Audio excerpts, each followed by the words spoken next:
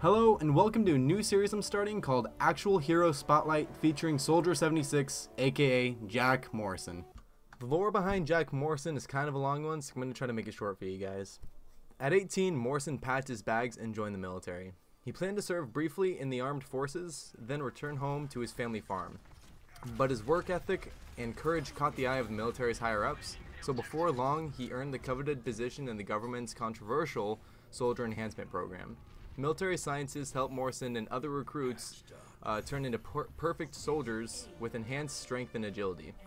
At that same time, all that was happening, the UN was actually busy creating Overwatch. Morrison decided to join Overwatch with his friend Gabriel Reyes that he became friends with during the Soldier Enhancement Program.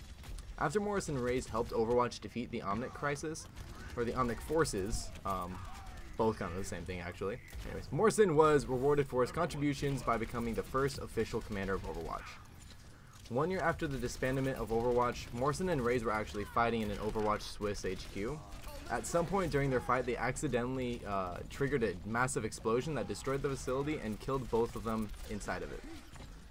5 years after Overwatch was ended, a series of attacks started on financial institutions and former Overwatch facilities, all carried out by a man who went by Soldier 76. In each case, he stole Overwatch tech, including a pulse rifle. When he was attempted to be stopped by the Helix Security International, he was described as faster and stronger than any normal person. After that, he was targeted for an international manhunt. Jack's main weapon is going to be his heavy pulse rifle. Basically, all you have to do is shoot in a general direction and you can usually get a kill or an assist, which is total bullshit. When using this weapon, all you want to do is aim for the head and you can definitely deal a lot of damage. The pulse rifle can deal 170 damage per second, besides if you get that headshot. The Soldier is total bullshit because his reload speed is 1.5 seconds and he can shoot 10 rounds a second, and his magazine holds 25 rounds. So, in 2.5 seconds he can unload that entire magazine into somebody and then reload in 1.5 seconds. So in 4 seconds he can shoot an entire magazine off, reload, and continue to fire at somebody, dealing a ton of damage, especially if you're getting those headshots. Jack's secondary ability is going to be his sprint. So what he's going to do is going to run like a black Nigerian child in one specific direction. He can't fire his weapon at the same time like they can though, and what he can do though is throw down his medical shield so he can heal himself or other teammates.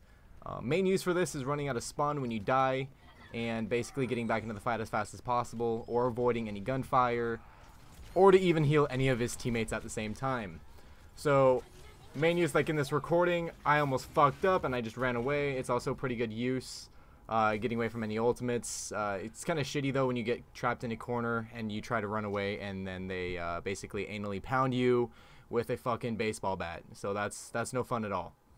I also believe that the Soldier's main theme song is going to be making his way downtown. Making my way downtown, walking fast, faces pass and I'm homebound.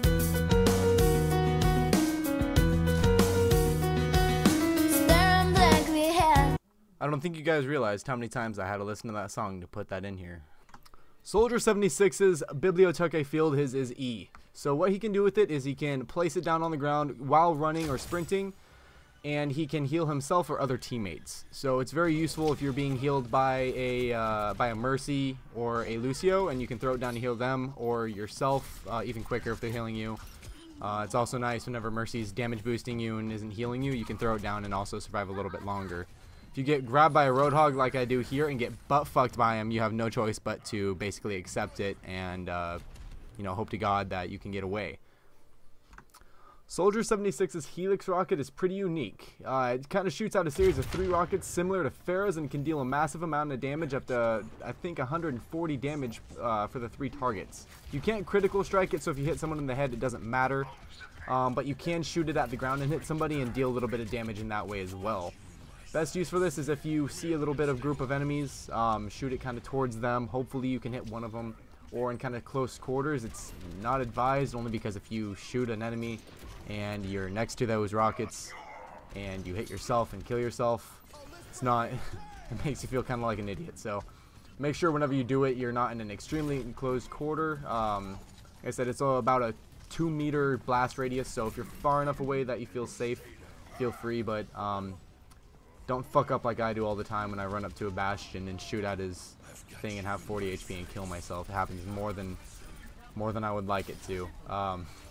Also, when you ult as well, you can right click and it shoots a set of 3 rockets towards the enemy as well. It doesn't lock onto them initially, so hopefully they can get there in time without the enemy moving out of the way.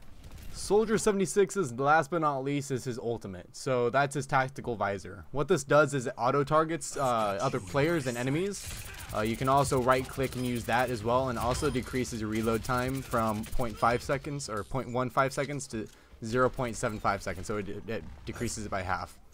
Main use for this, what you're going to want to do is target any squishies or any healers as well. It's kind of hard to, you know, select which one is which, especially if there's a lot of people in a condensed area. Causes a big, huge headache, and it's not easy to do. So trying to target a healer and then any other squishy champion is definitely recommended, so you can get those people out of the map in competitive or even in a quick play as well. So this is one of the main ways you're going to want to ult, where you have a lot of squishy champions and they all line up for you, and you can just basically shoot and not give a damn. There is a way that you don't want to ult though, and that's exactly like this. Oh my god, I was so fucking disappointed in myself when I did that. Or even like this. You know that moment when you ult and you're like, oh fuck, wait, well, what's going on? And then you die, and it just makes you want to fucking break your goddamn computer monitor. I've got you in my sights. This is how you ult. This is how you do it. Yes.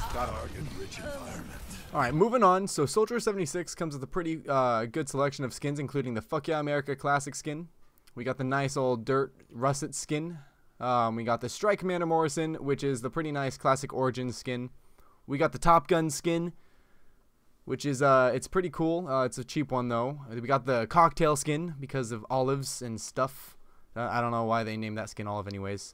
We got the Vape Hard Bro skin. Vape Hard Bro. We got the Ghost. The Ghost's skin. The Ghost Recon. Because he has the skull on his face, I guess. We got the Baller skin. Shot collar, 20-inch plates. It was a dumb joke. We got the Gay Vampire Slayer skin, which is the probably, I don't know, I don't like that skin at all. We got the Rambo skin, which is pretty plain. I don't like these two ultimates. We got the SEAL Team 76 skin, and then we got the Evil Knievel skin, and then we have the Evil Knievel's Evil Brother skin, which is very nice. Alright guys, I'm going to go ahead and end the video here. I've rambled on long enough. But hopefully if you all enjoyed, please let me know in the comment section below and leave that like. It'd really mean a lot. Share the video and subscribe. It helps me out in the growth of my channel, lets me know I'm doing a good job. And if you guys have any questions or have any like constructive criticism, it'd mean a lot, just because I know I need to make a little bit better editing and stuff like that. It's just a matter of learning it all again. But yeah, please leave a comment in the comment section below if you have any tips or pointers that I can do, and hopefully I will see you guys in my next video. Have a good day. Bye bye.